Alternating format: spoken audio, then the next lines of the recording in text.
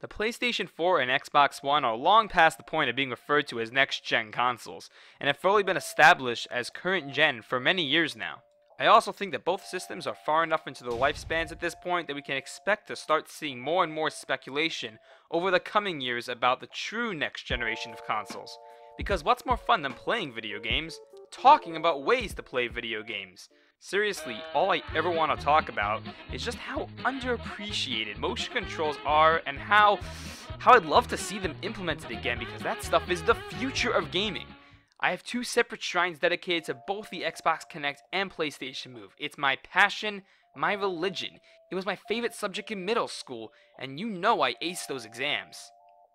People don't really want to hang out with me anymore.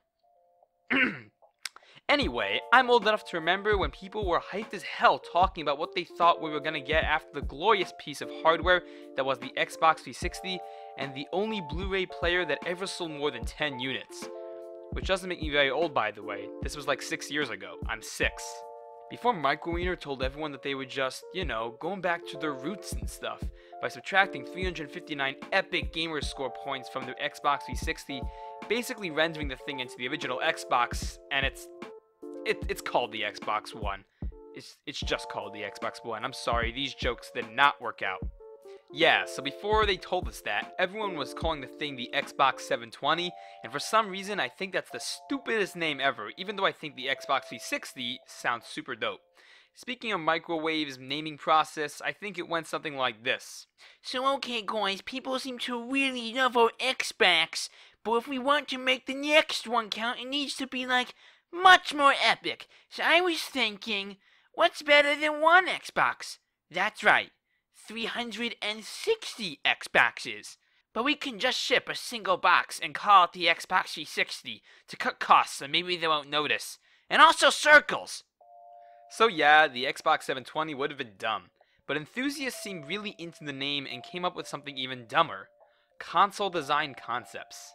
To be honest, I don't know who exactly is responsible for these works of art, these utter masterpieces of design, but you bet your bottom that every clickbaity article speculating about the next-gen consoles included this type of nonsense in the thumbnail. So, you know what would be, like, so flippin' cool? What if the Xbox 720, get this, what if it looked like a ball? We could put a big-ass X on it and everything. Oh, how would it stand, you ask? Don't worry, guys, it'll have feet. Then it'll look like those suspicious electric massagers I used to see in Brookstone in 2006. That I'm still not convinced aren't vibrators for mom. Don't like that one? Okay, get a load of this. The Xbox 720, but with more Spider-Man. Or Venom, I don't know, make it black, that's cooler I guess. All consoles would be way cooler if they looked like jetpacks. Or spaceships. Spaceships are cool, right? What if the Buster Baxter 720 had green liquid that was contained inside this glass dome, and it had lasers that shot out from the non-existent disk drive that incinerates unwelcome siblings who attempt to log onto your profile to mess with your avatar? Then there's this thing here. I have no words.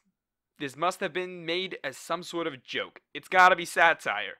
Kevin Tan, I admire your talents in creating something so incredibly evil that this crappy joke must be made. Sauron would like to know your location. I know I'm just dumping on the Roblox 720 here, but PlayStation has been victim to this nonsense too. Apparently, the person who came up with this concept design for the PlayStation 4 thought it would be an asset towards the console's design. No, that it was imperative that the thing include a built-in screen.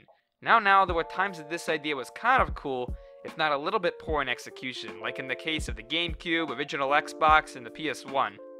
And get this, I actually remember an old friend of mine having the little screen that you could clip onto the PlayStation 2, and using it to watch the greatest Oscar-winning film of 2005, Bionicle 3, Web of Shadows, and Sweet Mother of Matanui, or Matanui, whatever it's called. But somebody please remind me to talk about Bionicle sometime.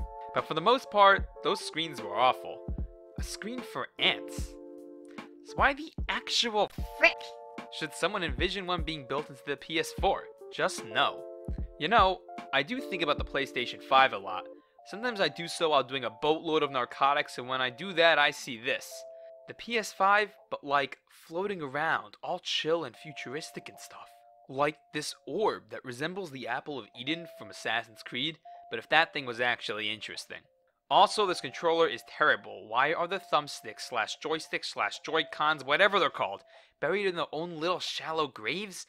I imagine they'd function like that nipple on the new 3DS model thing that they made in 2013 or whatever. Just kind of has you going, why would they do it like this, when they could have done it like this? I like to call this next one the Pain Station 5 for 2 reasons. One, I need to mess around with the names to keep it from getting repetitive like I did with the Xbox 720 thing.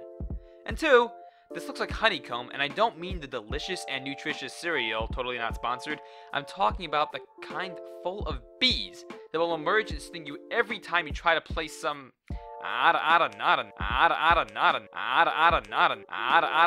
no. Give me a game that should totally be made in the future. A game from the future. Call of Duty Ghosts 2, what the hell. I'm not gonna lie, I sort of like the idea of incorporating black and white into the color scheme of a console design, but that honeycomb stuff is just plain awful.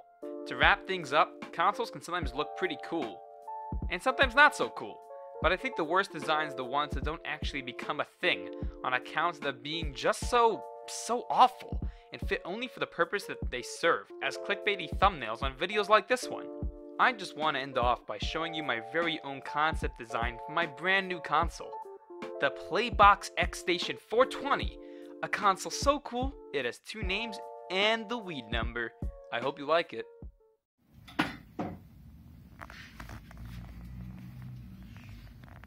Ugh.